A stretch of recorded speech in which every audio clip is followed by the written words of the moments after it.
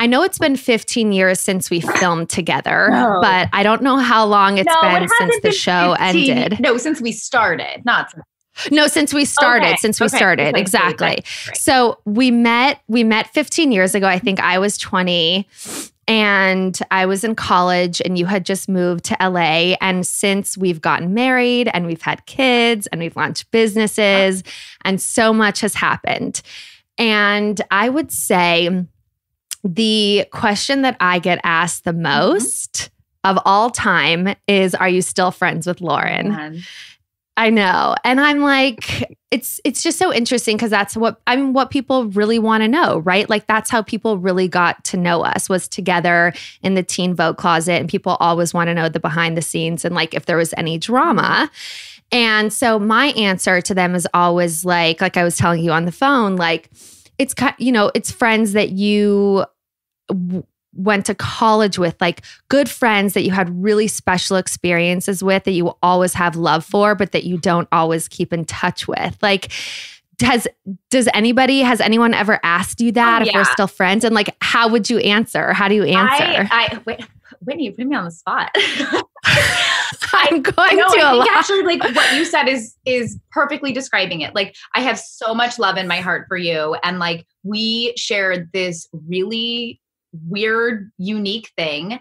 And I think it's like old college friends where it's like, I'll always remember you like that. And I'll never have that with anybody else. Do you know what I mean? Like totally. Like nobody really knows the stuff that we know. Yeah. Or like, it's like that thing. It's just these roots that are always very strong. And even when I'm talking to you now, I'm like, oh, it feels totally normal. Like I'm just sitting with you in that closet again. So that feels really nice. I know, that closet. So yeah, because for me, I mean, and I wanted to touch on this a little bit, but like I had a friend that I had a falling out with that you then became best friends with. And I always thought for all this time, I've been telling myself this story that because of that falling out with this friend, that tinted how you felt about me. And so I have felt like this insecurity that maybe you thought certain things about me that may not have been true or that I didn't have the chance to explain. And so I've always thought that maybe you were upset with me for what happened with that friend. It's so funny how there are things that we kind of like have in our mind and we're like, well, that's what it is. And, and again, obviously we talked about this, but like, yeah, I wish we'd had this conversation because when you said this, I was like, I actually have no idea what you're talking about.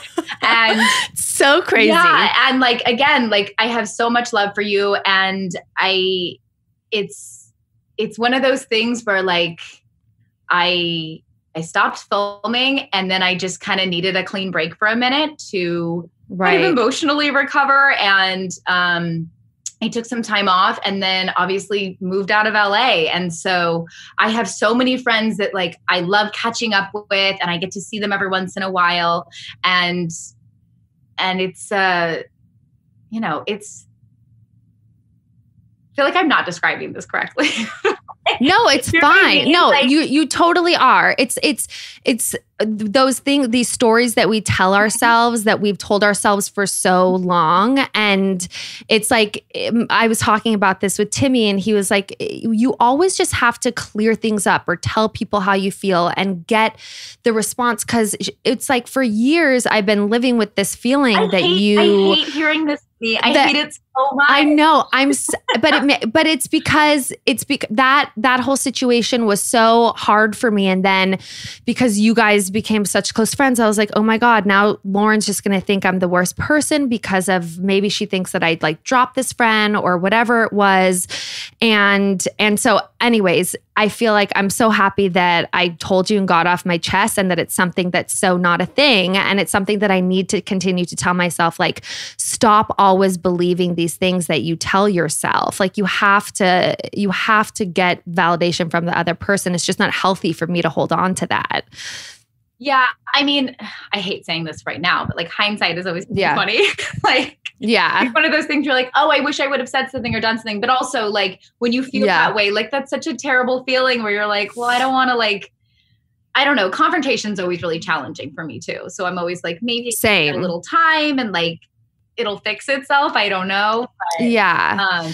I mean, I think I also felt like, you know, once the show was over, you not that you wanted nothing to do with it, because I know that it wasn't that, but that you tried to remove yourself obviously a little bit, because it was so like personal for so many years, and you were just, you know, you couldn't have that magnifying glass on your life anymore. And so I think that I fell into that bucket of like, maybe she just doesn't really want anything to do with me anymore, because like I'm part of the show that, you know, that she wants to kind of move away from.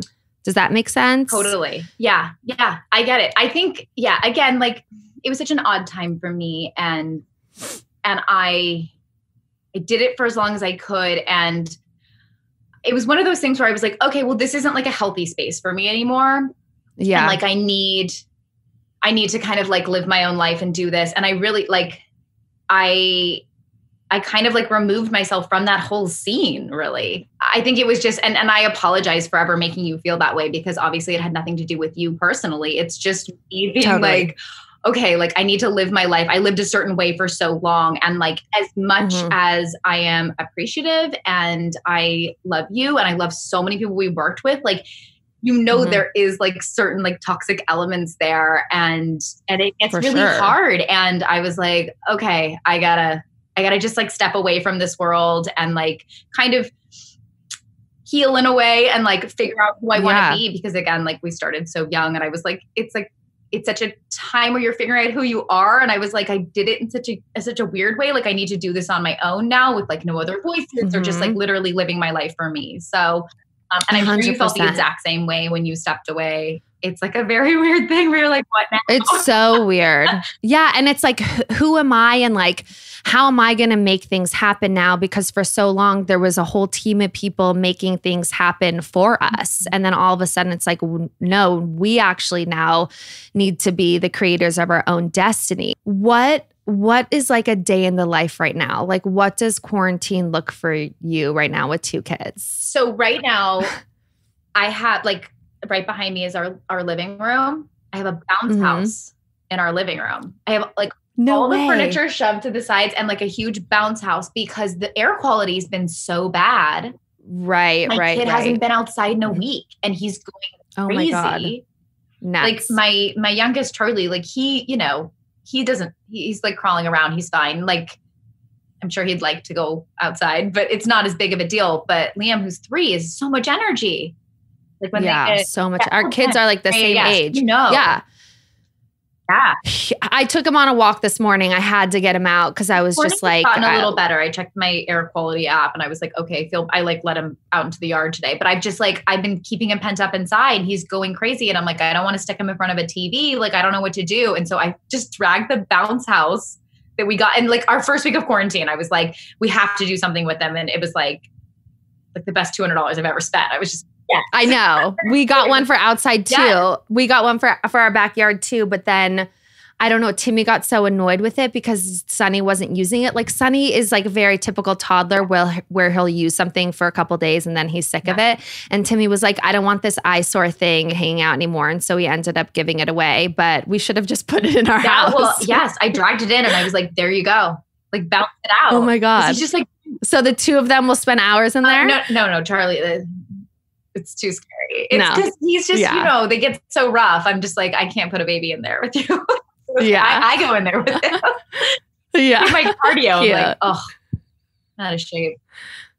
So what do you, like, what's the first thing you do when you wake up? Like, and what does your day look like a typical day?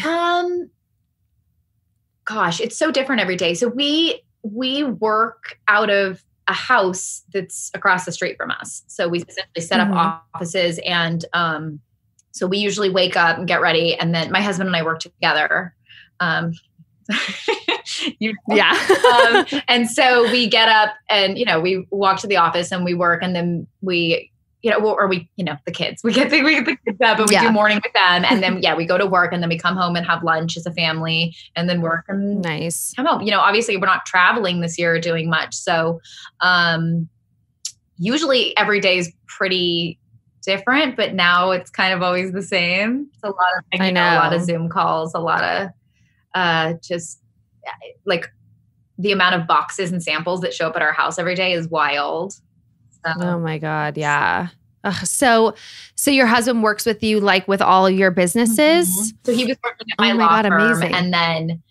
And he was like, if you work at a law firm, you're just constantly gone. And he was actually working on my stuff, but a lot of other people's as well. And so finally after a couple of years, like right before we had kids, we were like, you know what, let's you already work on everything I do. Like, what if you just do that full time? You help me run the business. It was becoming too much for me. And I was like, that way, like we can, see each other and make our own schedules and have like flexibility with a family. And it's been fortunately really nice. I know. It's been really nice for us too. That's so funny. How did you guys meet? Did you meet because he was at the law firm? Is that how you met? No, he was at the law firm because he met my lawyer and then they became friends. And then he was in school. So I met him. He was a law student when I met him. I feel like I knew this, but I kind of forgot. He was going to USC Law and I met him through, it was a blind date, like a setup on Valentine's Day. We like all went out as a group and my friend of a friend was just like, I have this guy I'm going to law school with. And she said, she's really cute. She's Southern. She was like, y'all think the same stuff is funny. I think you'll get along. Like basically like, I don't get your jokes, but like you guys both seem to get them.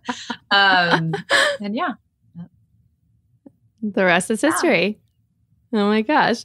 How do you guys like make time for just the two of you? Like, have you gone on any dates? Like anything fun that you guys are doing to, it's because it's, we'll get to it. No, we're actually like, we need to, now that like things are starting to open up, we're like talking about, he was like, do you want to go camping? Like we don't really want to go to a hotel yet, but I was like, I really don't want to camp. That sounds terrible.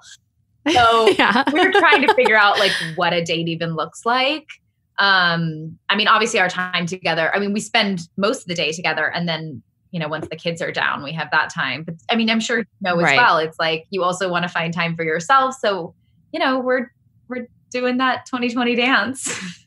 Yeah, no, totally. After we have dinner or after we put Sunny down, like I'll go take a shower, do my night routine for 30 minutes, have my own just sane time. And then he plays a video game for like a half hour. And then we meet up and like, we'll sit on the couch and watch TV and whatever. I don't expect like, it's a little bit too much to expect like date night and the whole thing, but just to have some time, just the two of us sitting on a couch is like enough for me. But we're counting that as a date. We do that every night. Yeah. Okay. So we have date night every night. Go us. We're killing it. Into your businesses, you are running so many different businesses. You have your clothing line and now kids clothing line and your makeup line. What have been some of like the notable highs and lows of your businesses? I know for me, like closing down Whitney Eve was obviously a very emotional, hard thing for me after my dad passed away. And, there's been obviously various things that have happened, but does anything come to mind? Like any amazing moments where you're like, I can't believe this is happening, or anything like not so great? Well, this year was a challenge, for so many people. And again, like I feel really lucky for where we're at and everything we have. Mm-hmm. But we were launching 2 lines this year. And through COVID, it held up production. Like I had a kids line like stuck on a boat. Like it was just everywhere. And then it was like, even just getting lines physically done, there was also, we had to consider, is it appropriate to launch a line right now? Right. There's just so many factors. It's like, for our kids line, it was like, there's so much tragedy happening right now. And there's something about a launch that feels really celebratory and it feels weird to do. But at the same time, like you want to be sensitive. You want to do launches when they feel appropriate, but also people's jobs depend on this. And like, you don't want to contribute to people like not having employment. It's just like it was just messy. And we had the same thing with the beauty line. It was pushed, like 6 months, like the launch. It was, and it was hard. I mean, we got creative with a lot of stuff. We had to figure it out, but it was like every day there was something. And I mean, we're lucky to have jobs. So like, we're not really in a place to complain, but it was challenging. That was challenging. And what about moments like a career moment where you're like, oh my God, I can't believe this is happening to me. This is so cool. Showing at New York Fashion Week was amazing. I can't believe I was able to do that. Especially now, because like, I don't know what Fashion Week looks like. Like, does that happen again? Like, or when? It's I'm just really grateful that I had the opportunity to do it. That was a wild moment. Yeah. Well, I had the same experience with you. Like I had a Rent the Runway collection launch, and it was supposed to launch in April. And obviously we couldn't launch it then because nothing was going to be able to be shipped. And it was like, oh my God, we're going to be launching a clothing line. This feels so inappropriate. And so we launched it a couple months later. And even so, I still felt like, does this feel right? But the same as you, it's like, all this hard work has gone into it. So many people's lives depend on it. Like maybe there's some way that this can bring joy into people's homes. I found myself really enjoying, even if it's only a few times, like enjoying putting myself together a little bit or like putting on some makeup. I think the beauty line, actually, it's a perfect time to launch it because people still are like putting together a quick, natural look, especially for Zoom calls and everything that they have to do.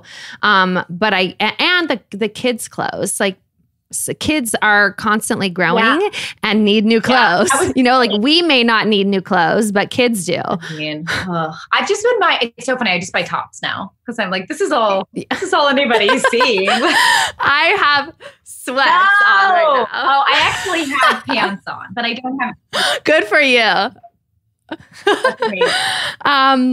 What has been like the greatest business lesson that you've learned?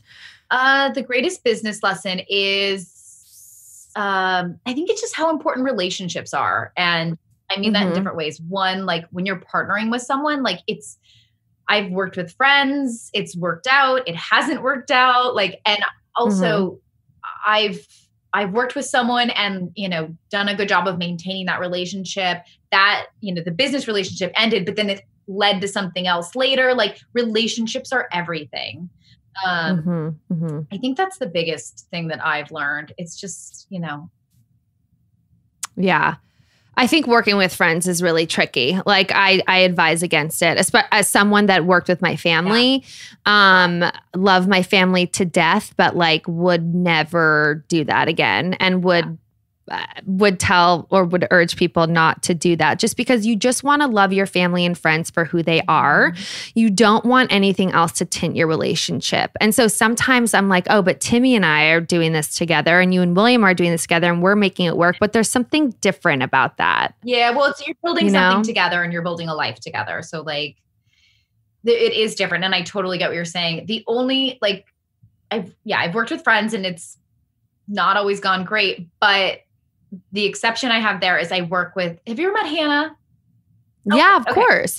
Yeah. So I have worked with Hannah for years and she's one of my best friends and we run a nonprofit together. And I think the fact that it's a nonprofit sort of changes that. There's, none of us are working towards like a financial gain. Like we're just working to help other people. And we have that in common. I think she's also just a great person. And we were really clear from the get-go, like these are our roles and this is what we'll do. And that's been a really nice relationship. And I love working with her. So I think there is ways to make it work. It's just, I think you have to be really thoughtful before you enter that relationship. And you also need to know when to call it.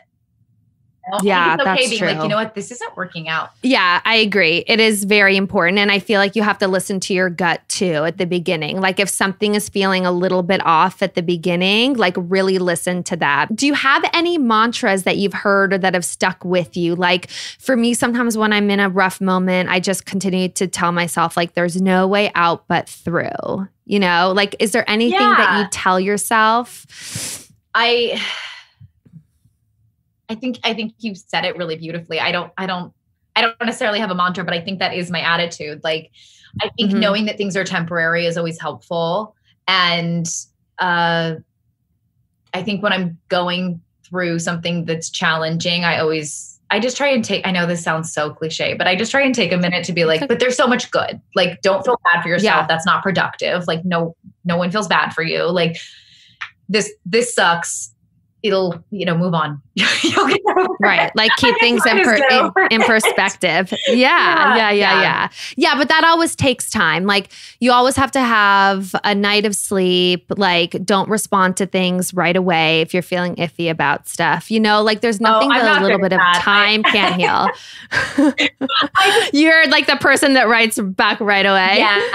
Yeah. It's probably not a great thing about me. I take my business so personally. So like, yeah, sometimes I'm a little quick to pull the trigger. I'll send an email and William will be like, that's super professional.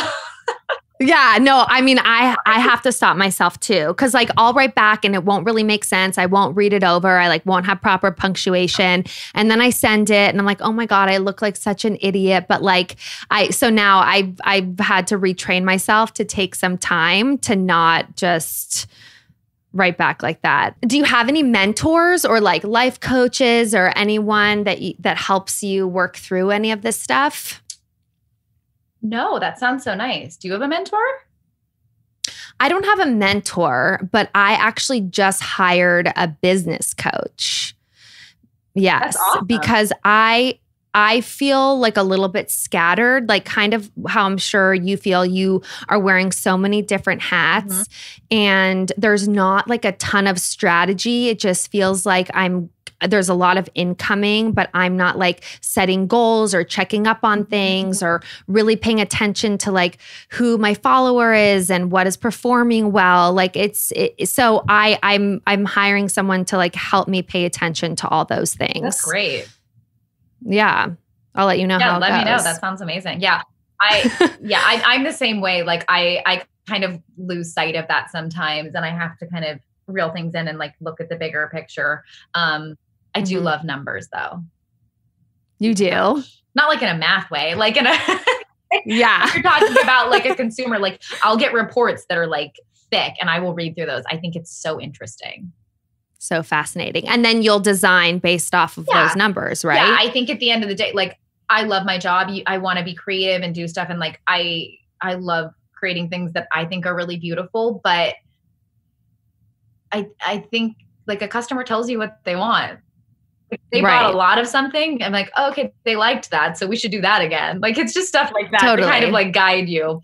Yeah. I love looking at like selling history and stuff. It's just, and analytics. Yeah. What are you most excited about right now? Like in your business? Right now, I'm really excited about beauty. It's honestly, it was like 2.5 years of work and it was a weird way to launch, but it's been really fun. We have a bunch of new products coming out. So, yeah, I mean, I launched like a really small collection and tell me about it. Yeah, so I did that on purpose. Again, like I just said, like I love to get feedback and I designed a collection for myself. I designed the type of things that I like. I like more natural makeup. I like things that are easily applied. Most of my makeup goes on with my hands. Like I was just like, this is what I want. And I wanted to check all the things. I was like, I want to feel good about the products. I want to do like clean formulas and ethically sourced. I want all the packaging to be recyclable or, eco-friendly. So I designed into that, but I did it in a small way because like people love to give you their opinion. So right away they were like, like this, don't like this, wish you had this. And so like, I have like a running list of requests and like, I'll always like message them back and be like, okay, but like, what color are you talking about? Do you like this? And they're like, oh, Yes. Cool. I'll submit that for you. I think it's just so interesting. Like, I think if you take that feedback and grow with it, it's really helpful, as opposed to like launching a huge line and going in blind. Like, want to learn about this customer and her needs. And so we launched pretty small, and we're about to roll out some more products, but just like continuing to grow. Amazing. And is it just direct to consumer, like on laurenconrad.com, or Lauren Conrad. Is the plan just to keep it straight direct to consumer? No, I think we obviously want to grow beyond that. I just wanted to do it this way, initially to have just like a really close relationship with that customer. What is your beauty philosophy? I think you shouldn't take makeup too seriously. It's makeup. It's meant to be fun. Like, I love to play with makeup. I think on an average day I have like 10 minutes to get ready. So I don't do a ton of experimenting during the day, but like when we were doing like girls' nights or going out, like I love to like have fun and like do a bold lip or like experiment with eyes. I don't know. Makeup should be fun. It should be like clothes. It's fun. Have your everyday wear, and then sometimes like a little bit of a statement. Yeah. Are you a beauty junkie, or do you like stick to basics? Like, are you one of those people that wants to try everything, or you have your faves? I have favorites for sure. I'm really loyal. So like if I find a product, I will use it until it's discontinued. Like I have. Oh my God. Can you tell me some of the things that you're like obsessed with? There was I'm not going to remember the name. There was a Chanel bronzer that I absolutely loved. I wore it for years, discontinued it. No. I know. What else? There was like my favorite eyeliner of all time. This is really going back. I did a partnership with Mark, which is like, I remember that. Their eyeliner I was obsessed with. They stopped making it. I bought them all off of eBay and I stuck them in my fridge and I used them all until they were gone. And I was so sad using the last one. Oh my God. Well, now hopefully yours is as good. Yeah. Well, I took, it's different because theirs was like a pen or a brush in a little pot and like it was different. Okay. But I took the things that I liked about that and applied it to development of this one. So. Okay. For an average day of quarantine, like what's your process? And if you can give any product call outs. So on a day where I have no Zoom calls, I don't wear makeup. I like to give my skin days off and I just like pile on product and I'll like, if I'm working or doing something? No. Jillian Dempsey did this like gold bar. Does it vibrate? And it's like a cold bar. So like when I put all my product on, like I'll do it in the morning and then I'll like sit and be working and I literally sit here and like use this all over my skin. It's Rub it in. Nice. It just like plumps it all in. Yeah. If it gets all your product in. So yeah, if I'm not like on Zoom or anything, I might like put on a little mascara or like a little lip and cheek sometimes. But I don't do much because I like to give my skin days off. But then when I'm doing Zoom calls, it's just like it's like what I'm wearing right now. Right. Foundation. Which is just like foundation, blush, highlighter. It is. It's foundation, a little concealer here, and then a lip and cheek, and eyeliner and mascara and eyebrow pencil. Brows.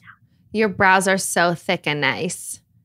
They're real thick. They're odd. They're thick and they're long, but like I get like thin patches. Spots. Yeah. So it's like they're not really consistently. They're kind of like old man brows. It doesn't really.